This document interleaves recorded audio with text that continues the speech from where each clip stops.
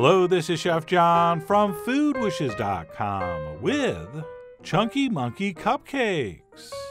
That's right, we are frosting some muffins and calling them cupcakes, since as far as I can tell, that is the only real difference between those two things. But anyway, I will double check that with one of my attorneys later.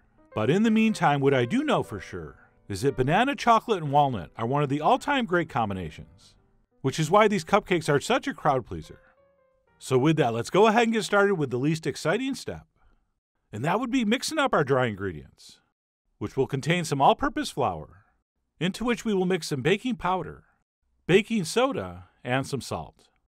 And then once everything's in there, we'll go ahead and take a whisk and give this a mix for about a minute. At which point we'll simply set this aside and move on to the star of the show, bananas. B-A-N-A-N-A-S, bananas. And we really do want to use ripe ones here, where that skin's starting to turn black. And since these are almost never sold in this condition, if you want to make these cupcakes today, you're going to want to buy these bananas last week. And what we're going to do is go ahead and peel 3 of them. And we will add them to this bowl and toss in a couple tablespoons of milk, along with a touch of real pure vanilla extract. And then all we need to do is take a potato masher and smash these until we have a fairly smooth and relatively unsightly puree.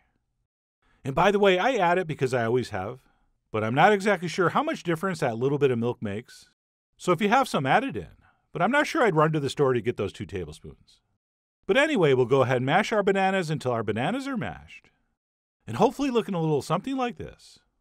At which point we'll set that aside, and we will move on to making the actual batter, which is going to start with 1 stick of room temp butter, to which we will add a little sprinkling of white sugar, and then we will grab a nice big spatula and mix all this together. Or as we call it in the business, cream our sugar and butter together. And if your butter's nice and soft, this will only take you about 2 or 3 minutes. But if your butter is still cold and firm, this will take you like 20 minutes. So the point is, do not use cold, firm butter. And then what we'll do once that's been smashed and smeared into a beautiful light creamy paste is clean off our spatula and switch to a whisk. And then whisk in 2 eggs, 1 at a time. Okay, when we're mixing eggs into a butter-based mixture, if we add too much at once, it can break. In other words, separate into a bunch of particles. But if we add 1 at a time, and make sure it's incorporated before adding the next, we usually won't have that problem. Having said that, one of these days I'm going to make this recipe by just adding every single ingredient into a bowl at once, and then just mix everything in one step to see how much differently it comes out. But anyway, we'll go ahead and whisk in 2 eggs as shown, at which point we can go ahead and add our banana puree, which as you can see is oxidized a little bit and kind of turned brown. But that's not a problem, so everybody relax. And then what we'll do after giving that a quick whisk is toss in whatever we're going to use to make these monkeys chunky, which in my case is going to be a whole bunch of walnuts and chocolate. And please note, I'm using chocolate chunks, not chocolate chips, because these are called Chunky Monkey Cupcakes, not Chippy Monkey Cupcakes. But of course, if you want to use regular chocolate chips, or even mini chocolate chips, go ahead. I mean, you are after all the Ben and Jerry of how this will vary.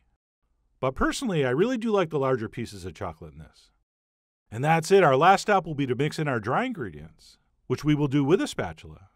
And we will only do that until our flour disappears. All right, the more you work a batter that contains flour, the tougher it can be. Although having said that, this is such a moist batter that you'd really have to overwork it. But in general, using best practices, we only want to mix things until they're mixed. Otherwise, you're just moving your arm for nothing. And then what we'll do once our batter is mixed is go ahead and transfer that into a paper-lined muffin tin. Sorry, I mean cupcake tin. And my personal strategy for this is to fill them all up just to the top, and then going around with the extra, adding a little bit to the top of each one. And of course, because everybody's bananas are a little bit differently sized, you may have a little more than this, or you may have a little less than this. But the point is, get them as even as you can so they cook uniformly. And that's it. Once those have been filled, we'll give them the old tappa-tappa. At which point they're ready to transfer into the center of a 350-degree oven for about 25 minutes or so, or until the tops are lightly browned and our batter's cooked through. And normally for something like this, we could test with a toothpick, unless what you're cooking has giant chunks of molten chocolate inside, in which case it is much harder to tell. But I could tell these were done, thanks to experience and instincts. But if you want to try poking in a few different spots, go ahead. And then, very important, we want to let these cool down completely before we frost them, which is going to give us plenty of time to make our dark chocolate ganache. which I think is the best and easiest frosting ever. And to make it, all we need to do is pour some very hot cream over some chocolate chips. As in cream, we heat it up until it was almost ready to simmer. And what we do is pour that over and let it sit for a couple minutes, at which point we simply stir it all together. And fair warning, when we first start whisking, it does not look good. In fact, it looks bad. Real bad. But then, about 45 seconds in, something magical happens, as this turns into a beautifully glossy, luscious-looking chocolate sauce. So even though you're going to be nervous halfway through and think you did something wrong, you didn't. Just keep stirring, and it will eventually turn into this.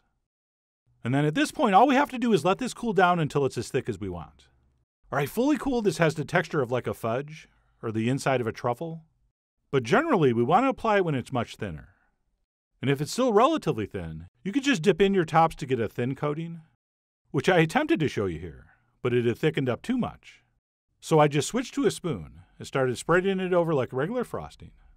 And after doing a couple like that, I remembered a spoon is not a great frosting tool because that bottom is rounded. So I did switch to the correct tool, which would be some sort of thin flat spatula. Or even just a butter knife would work better than the spoon. But anyway, one way or another, we're going to frost those tops. And then I decided to garnish the tops of mine with some candied banana chips, since it kind of looks like a slice of fresh banana. But unlike a slice of banana, will not discolor and turn brown and look really, really bad after a few hours. And yes, for extra credit, if you want, you could roll those edges in finely chopped walnuts. And that's it. Once garnished, our Chunky Monkey cupcakes are ready to enjoy. And by the way, it's generally not a bad idea to refrigerate these for a little bit so that frosting kind of firms up. But I didn't do that and went right in for a taste. And what a taste it was. All right, banana bread is one of my favorite things of all time. And I love just a plain one. But when you combine an extra rich moist banana bread with tons of chopped walnuts and chunks of chocolate, frosted with our beautiful dark chocolate ganache, we are talking about something very special indeed. And yes, I really did make these extremely chunky. All right, if you want, you can be less generous with the nuts and chocolate. But here, I really did want them to live up to their name. And of course, if you did want something slightly less decadent, you could just skip the chocolate frosting and call them Chunky Monkey muffins. Although, good luck getting that banana chip to stick on. But either way, whether you end up stuffing muffins or crushing cupcakes, I really do hope you give these a try soon. So head over to foodwishes.com for all the ingredient amounts and more info as usual. And as always, enjoy.